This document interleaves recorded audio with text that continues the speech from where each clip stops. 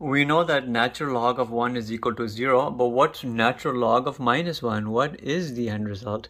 Think about your Euler's formula. E to the power of I theta is equal to cosine theta plus I sine theta. If you assume a value for theta to be pi, you have the Euler's identity come out. E to the power of I pi or pi I, it doesn't matter, is equal to cosine pi plus I sine of pi. You know this here is 0.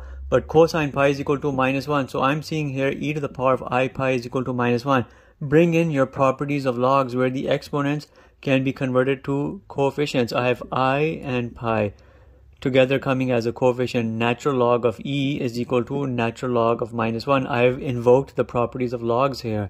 Now you know natural log e is equal to 1, so I'm seeing here that natural log of minus 1 is equal to I pi. And this right here is your answer. Natural log of minus 1 is equal to I pi or pi I. Either way, it's your end result.